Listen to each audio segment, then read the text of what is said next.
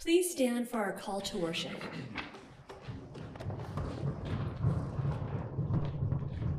Come, O children, listen to me. I will teach you the fear of the Lord. Depart from evil and do good. Seek peace and pursue it. Let us worship God.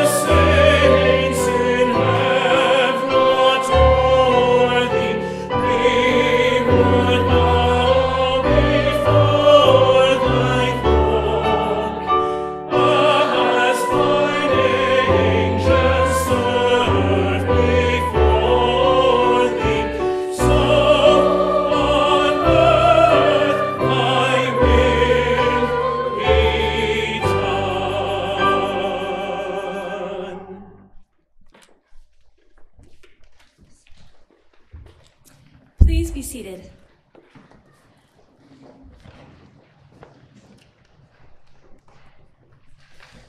Seeking the wisdom of the Lord, let us consider how we have lived, confessing our sins and trusting in the mercy of God. Please join me in our unison prayer of confession. Merciful God, we confess that we have not been faithful children. We have not lived by your law. We have remained silent in the face of evil. We have not refrained from deceit. We have not followed in the way of peace. And we have not honored all that is true and good. We have been foolish and immature people who resist the holy wisdom you graciously offer. Forgive us our sin, O God, and lead us to sincere repentance through Jesus Christ.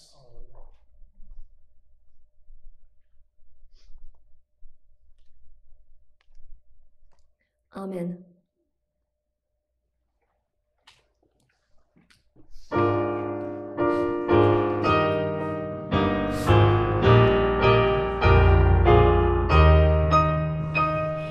Glory be to the Father, and to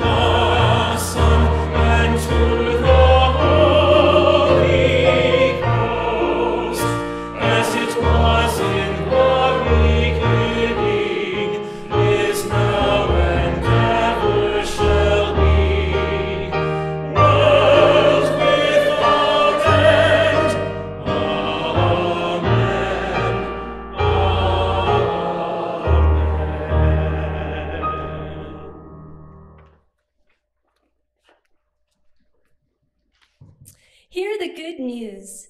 Christ offers himself as bread of life to all who would receive him. This proves his love for us. In the name of Jesus Christ, you are forgiven. Thanks be to God. Let us pass the peace of Christ.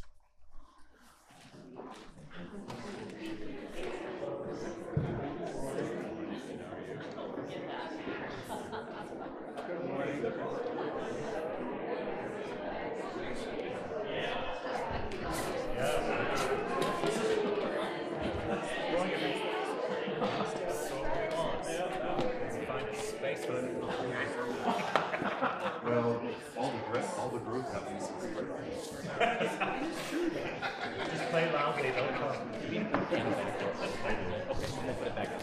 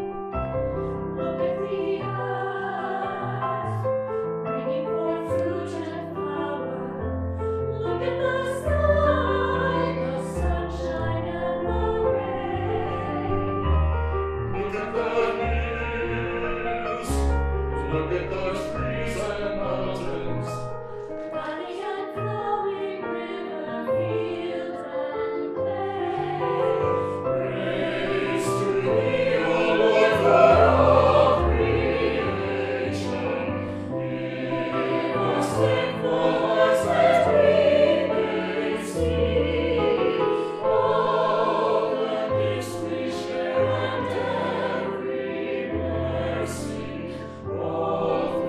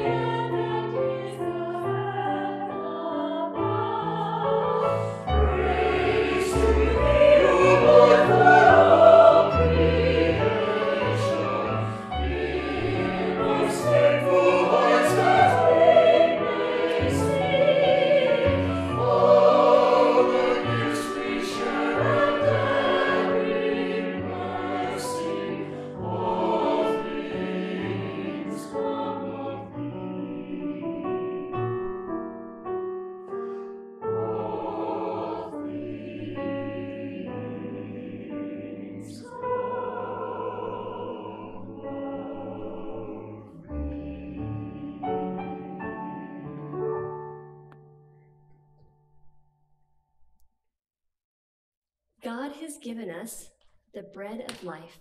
With joyful hearts, let us offer ourselves and our gifts to God.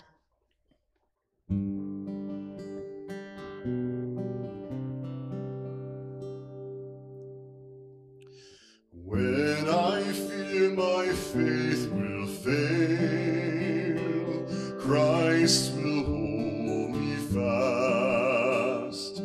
When the tempter would prevail, he will hold me fast. I could never keep my hold through life's fearful path, for my love is often cold. He must hold me fast. He will hold me fast. He will hold me fast, for my Savior loves me so. He will hold me fast.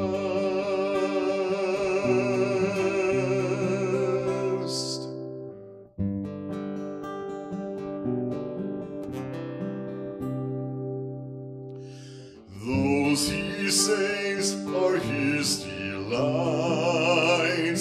Christ will hold me fast, precious in his holy sight. He will hold me fast.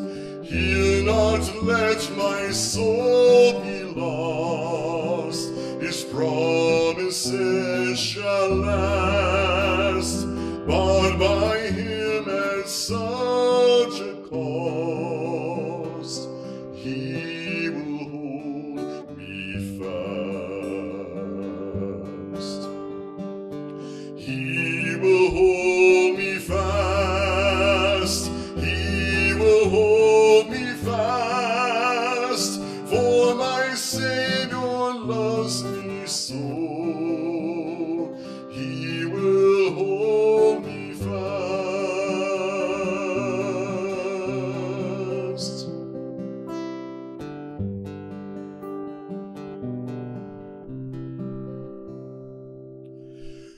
For my life he bled and died. Christ will hold me fast. Justice has been satisfied. He will hold me fast. Raised with him to endless life. He will hold me fast, till our faith is turned to sight. He will hold me fast. He will hold me fast. He will hold me fast, for my Savior loves me so. He will hold me fast. He will hold me fast. He will hold me fast, for my Savior loves me so. He will hold me fast, for my Savior loves me so. He will hold me fast.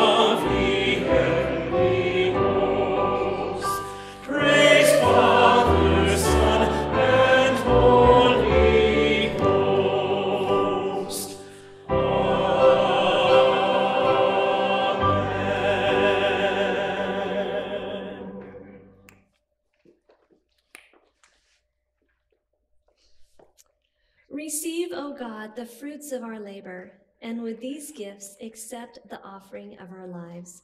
Unite us with Christ, that we may share in his ministry and glorify you. Amen. Please be seated.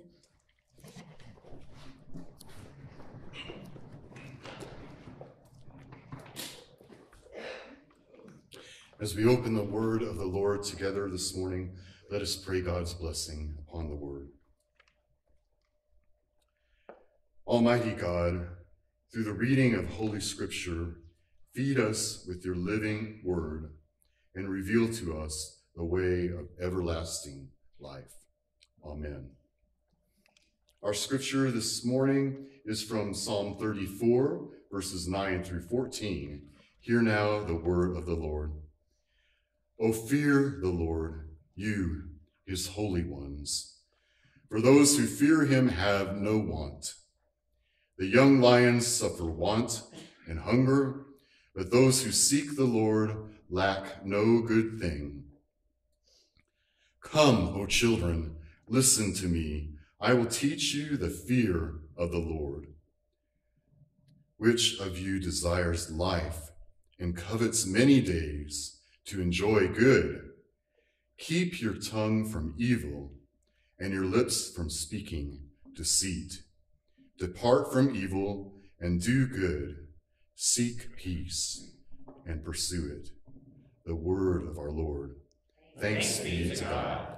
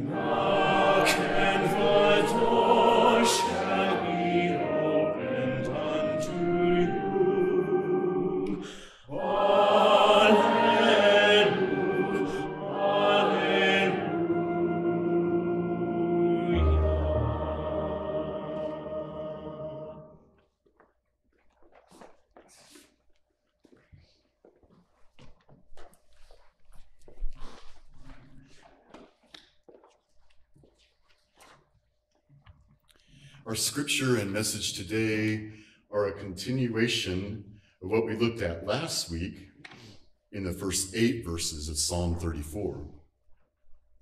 As you may remember, this psalm was written by David as he was fleeing from Saul. And David wrote this psalm in thanksgiving to God after being delivered from his fear. In his deliverance, David pens these words of praise. "O taste and see that the Lord is good. Happy are those who take refuge in him." Now we concluded that God is inviting us to sit at his table. God desires that we release our fears, set aside our worries, and be seated at God's table in safety. The bounty of God's love is endless. In verse 9 of Psalm 34, David turns to the people and begins to teach them. It becomes more like a proverb at this point. He continues in verse 9 by introducing a different kind of fear. And this is ironic that this is a psalm of deliverance from fear, and now David begins to teach us about the fear of the Lord. O fear the Lord, you his holy ones. For those who fear him have no want. The young lions suffer want and hunger, but those who seek the Lord lack no good thing. This is the true bounty of God's table. When we are seated with God and place our trust in God, we lack for nothing. Now, the times we are living in today are perhaps the greatest opportunity in our lifetimes that we have had to place our trust in God. We toil and we struggle and we banter back and forth looking for answers.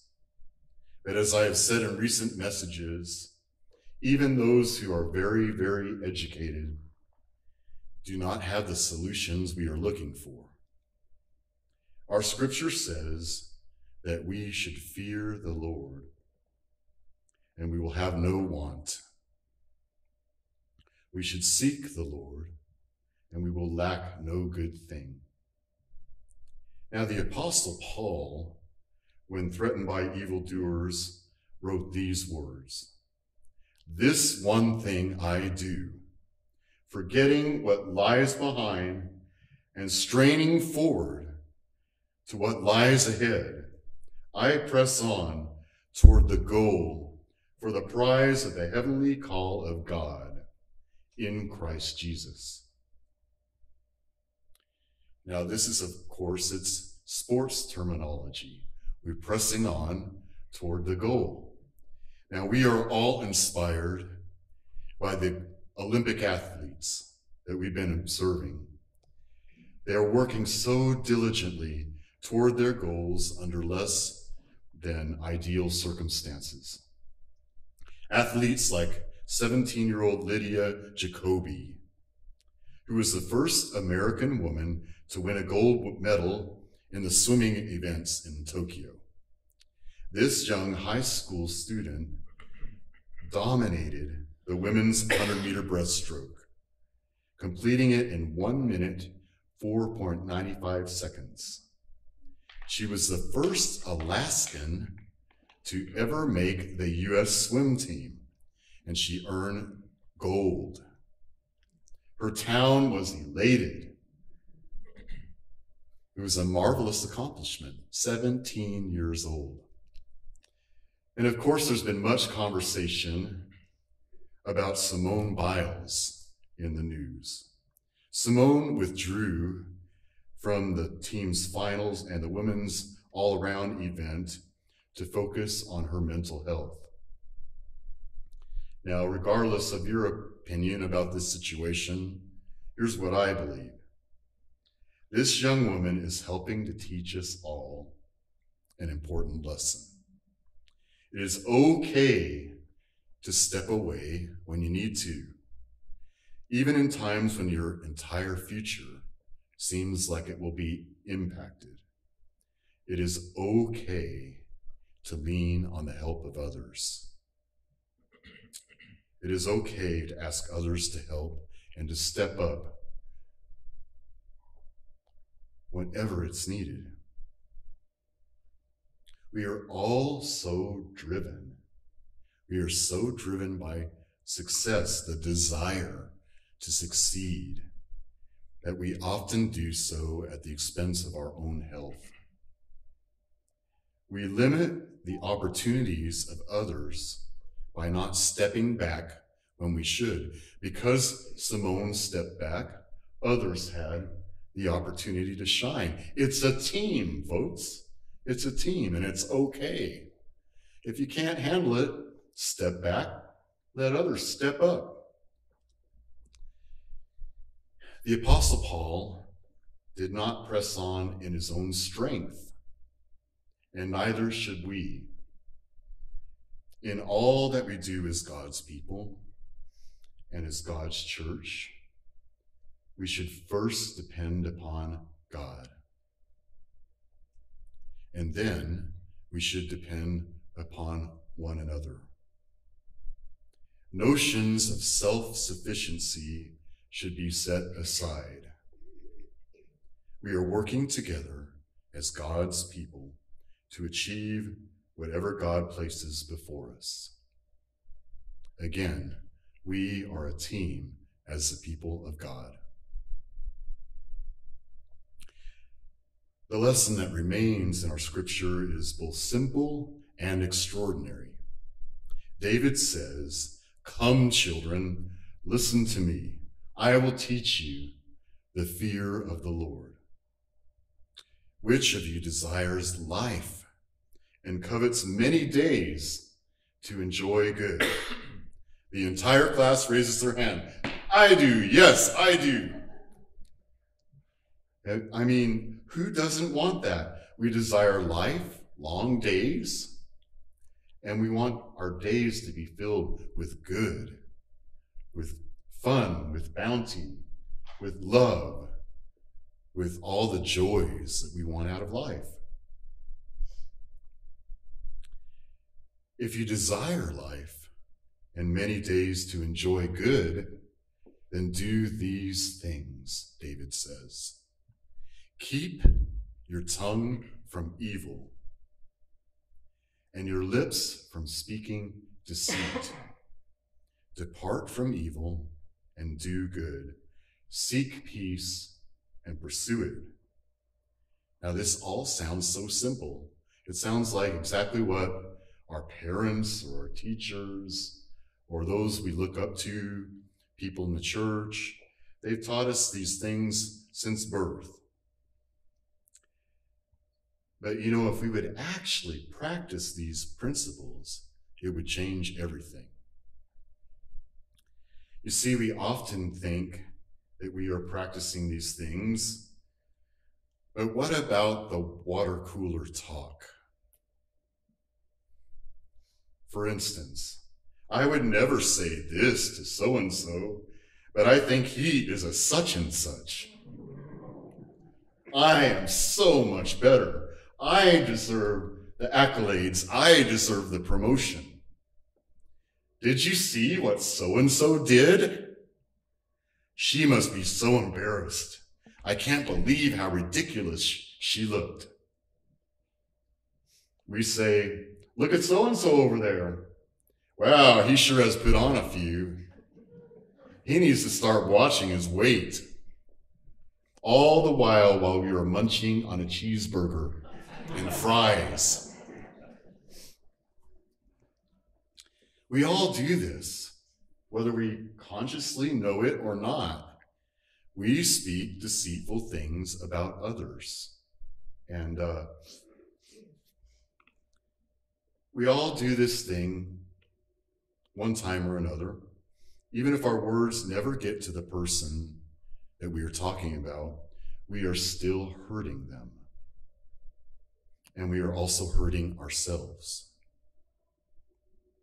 Every time that we speak ill of another person, we sink to a lower level of integrity. We're harming ourselves when we speak deceitful things. This is why it is so important that we continually maintain our relationship with God. Our speech and our actions must flow from a close relationship with the Father. If our spiritual life is on the right path, then the Holy Spirit will guide our speech. The Holy Spirit will guide our actions. We will seek to pursue peace, and God will be glorified in all things. Jesus taught us to pray, "Thy will be done," not "my will be done."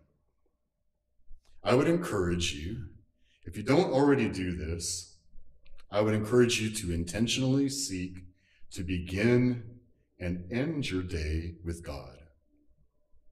Begin your day with a simple prayer such as, "Thank you, God, for another day. May thy will be done." This is a great way to start. At the end of the day, thank God for helping you throughout the day, and pray for some of your friends and family who happen to be on your heart that day. These actions help to set our priority on being present with God. To be present with God throughout our day and less centered on ourselves. So I want to just mention it again. It's very simple, but just begin your day with God, maybe even before you get out of bed. Just that simple prayer. Thank you, God, for another day. Thy will be done. And before you hit the hay, or when you hit the hay, say another prayer.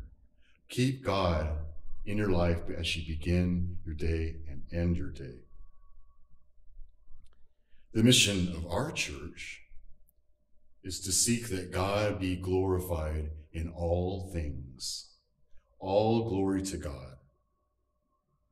So let's make it a priority in our thoughts, in our speech, and in our actions that we never seek to harm others.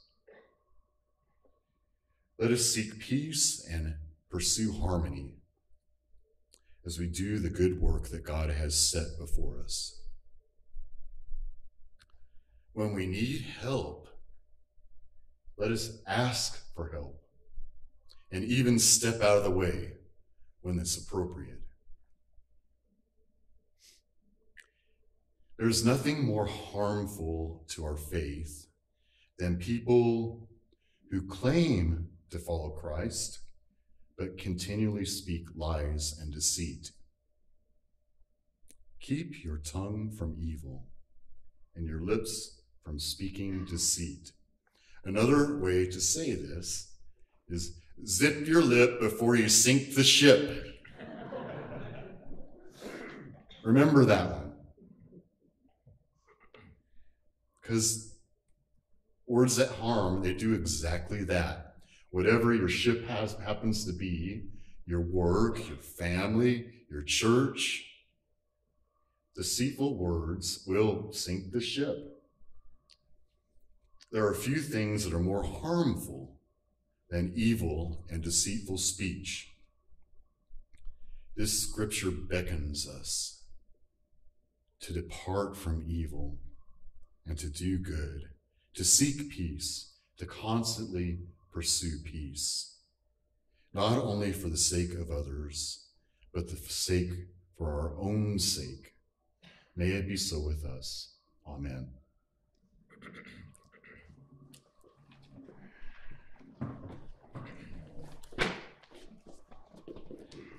Please stand as we sing hymn 83, Be Thou My Vision.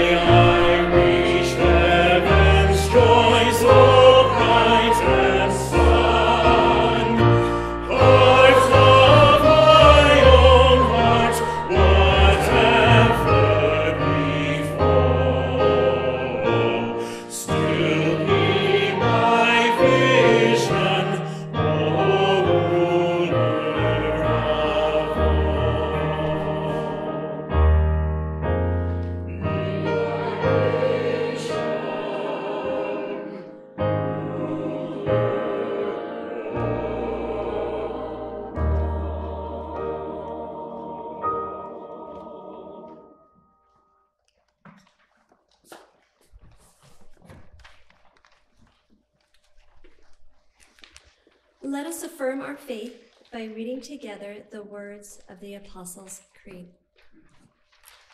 I believe in God the Father Almighty, maker of heaven and earth, and in Jesus Christ, his only Son, our Lord, who was conceived by the Holy Ghost, born of the Virgin Mary, suffered under Pontius Pilate, was crucified, dead, and buried.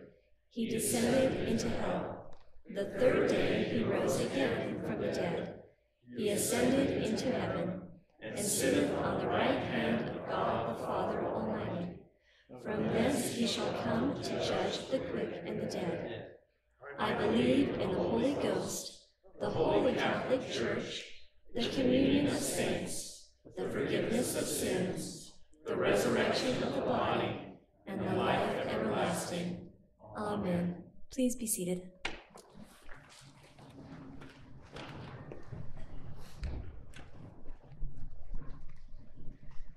Let us pray.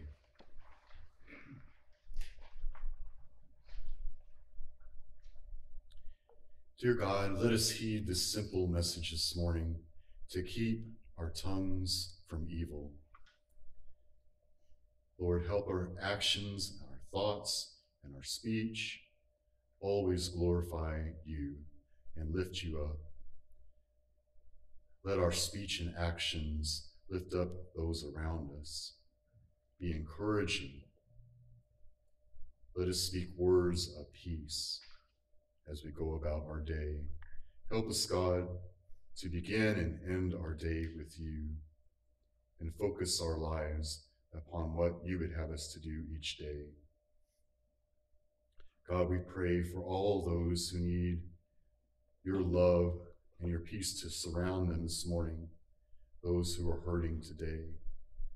Lord, I lift up Lauren and Dylan Norby in the loss of Dylan's grandfather. Pray that you'll surround them with your peace this morning.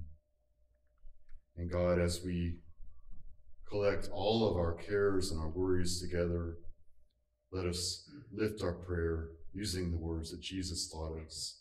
Our Father, who art in heaven, hallowed be thy name. Thy kingdom come, thy will be done, on earth as it is in heaven. Give us this day our daily bread, and forgive us our debts, as we forgive our debtors. And lead us not into temptation, but deliver us from evil.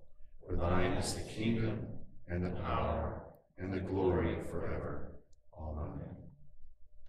And now, church, go forth to love and serve.